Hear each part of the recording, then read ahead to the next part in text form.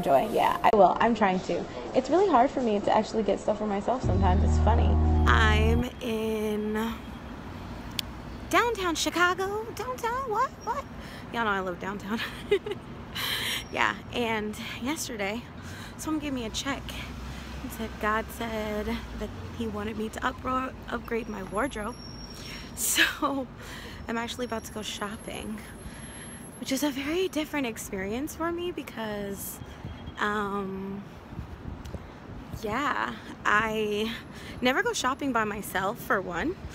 I'm an extrovert, and I usually shop with, if not like my mom and Gussie and like our friends or sponsors, right? I do all that kind of stuff. So to go shopping by myself is a little bit of a different experience, but I know the look that I'm supposed to have now, that I need to wear, and so it's probably good that I'm going by myself so I can experience it and I could be excited. And so I'm gonna update you guys. I'll show you some of the outfits. I'm a little nervous, but you're gonna go on this adventure with me today, okay?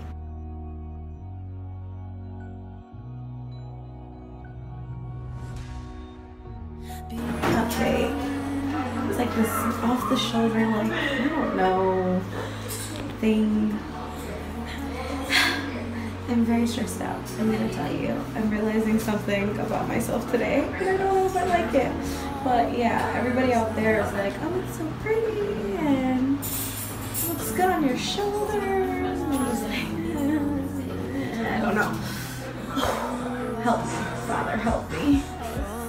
Definitely have to wear this with like a dress underneath or tights.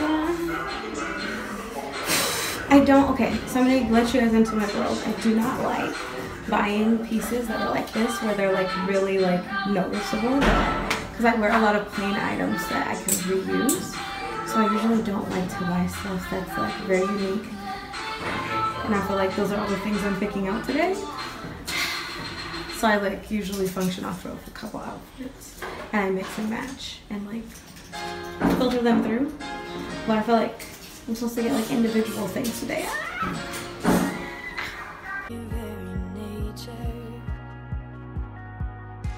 So I chose to come to Chicago because I had graduated university in Minneapolis, Minnesota, and was visiting my friend Patrick, who I met at a convention. Everybody says, oh, it's so great to meet you. You always have a home in Chicago. You always have a home in Minneapolis if you want it. You know, let's get together sometime. No one does. Patrick and I did. Once a month for about a year and a half. I would come stay with him for a weekend, him and his girlfriend. And we had a great time. We became fast friends, really instantly clicked. And once I graduated, he said, Haven, what are you doing? Just moved to Chicago. So I did, and times were crazy and it was difficult, but we found a way to make it work. And that was about 4 years ago now. 2.5 years ago, once I got my own place, after living with Patrick for a few months, I started hosting bonfires out of a little fire pit that I built myself. Took $0 and about 3 hours of work. And at the very first bonfire event, I met the woman who about 2 years later became my wife. Her name is Ara. She's beautiful and tiny and feisty and easily my best friend. We're actually planning to move to New Zealand sometime in the next year, but Chicago has brought a lot of powerful things into focus. So that's my story. Oh, thank you so much. So I'm shoe shopping and I start crying. Like, who does this? And that guy gave me a hug and he told me his story. And I think like shopping, you know, back home is just like something I do with like friends and family. And I think it's really hard to do by yourself sometimes because I don't know, like it's just, I don't even know how to describe it. I feel silly because I'm crying in the store and people are looking at me and, you know, he was so kind. But, yeah. I know this is a good thing. It just doesn't feel like a good thing. And I feel like I've been at it all day and I haven't bought anything yet. So, I don't know.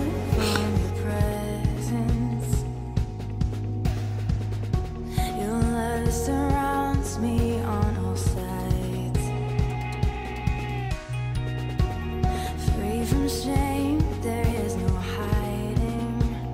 Oh, so I am yours and you are mine. Oh, how deep, how okay, I just got out of H&M. I got like bags on bags on bags. No, it's I feel better. I feel better, guys. I know I probably scared you, but I just I don't know, it's weird because I was talking to one of my friends and she was saying it's totally normal, like homesick moment, but also like I think it's good for me to like go shopping by myself. I'm such an extrovert. I'm used to being around people and then making like, I don't know, clothes decisions. I didn't think it was that big of a deal, but I guess it is for me. But I got really different pieces. I think the other thing is that I'm dressing for a different life.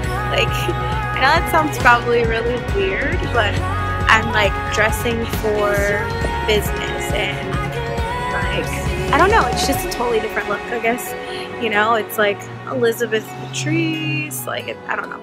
It's a totally different look and I'm totally fine with that. And I'm gonna cross the street. It just took me a minute to like get used to the whole entire process. So now that that is over, I'm gonna go take myself to eat and enjoy the rest of my day. And I was just sad for a moment and I feel silly that it happened in the middle of a nice day. It's just like, oh my god, I can't deal. And it's so weird to me that I can like vlog with all these people walking around and looking at me and all of that. I can do all of that, but shopping by myself triggers something. I'm like, I am gonna get through this. I'm gonna be able to do this. I can handle this. Like, don't judge me. Listen. You don't know until you try new things. Yeah.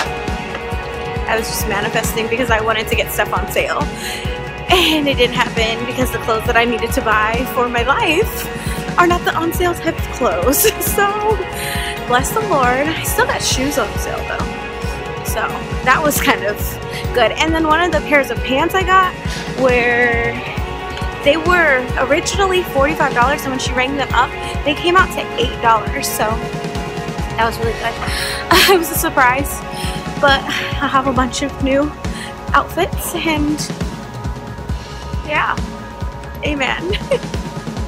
Thank you to all of you that have been watching and supporting and following and encouraging comments, and thank you to whoever did the YouTube fan fund thing. I don't know who it is because they do it anonymously, so I just want to say, like, I really appreciate you.